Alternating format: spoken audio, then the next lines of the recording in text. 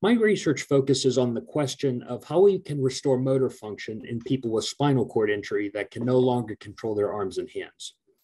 My work is part of a collaboration between the Department of Physical Medicine and Rehabilitation and the Applied Physics Lab at Johns Hopkins, where we're working on solving this problem with brain-machine interfaces, or BMIs.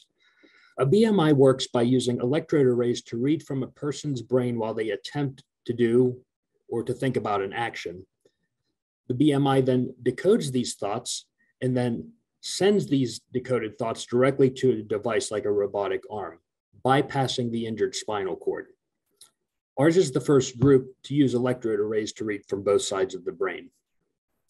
A practical obstacle to BMI use is that decoders need to be recalibrated often. So for example, if a BMI user sits down to have a drink of water, they might initially be able to reach toward the cup accurately and decisively, but after several minutes, they may start to miss the cup, or they might not be able to hold it as steadily. So in these cases, this might indicate that the decoder is no longer satisfactory, and so the user may need to stop for several minutes while a new decoder is set up. So we think that this is because brain signals are constantly fluctuating, and that we can make decoding smoother if we can better understand the sources of instability in different brain regions. To study this, we ran a series of experiments over a few months where we asked a BMI participant to repeatedly attempt a simple wrist task and pace with a metronome. We looked at stability in terms of which parts of each electrode array were getting consistently activated and how similar the signaling was across the sensory and motor areas of both brain hemispheres. First, we zoomed in on individual sites or units within each hemisphere and area.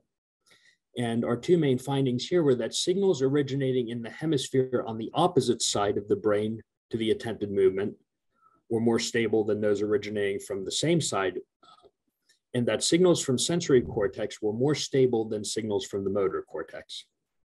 From here, we then zoomed out and then asked at a sectional level how the signals within each part of the brain interact with each other as an ensemble. And at this network level, we found that both areas of the brain were equally stable and that this seemed to hold up over time. We can think of these results in terms of an analogy with an orchestra. So you can imagine that each area of the brain is a different section. The contralateral motor area might be the strings, and the ipsilateral sensory might be the percussion, for instance. Now, within each section, players are going to have different abilities to stay in tune or to keep a rhythm. But as a whole ensemble, the players within a section are somehow able to gel together so that when you hear an orchestral performance, the quality that you get on one night is going to be very similar to the quality of performance you get on another night.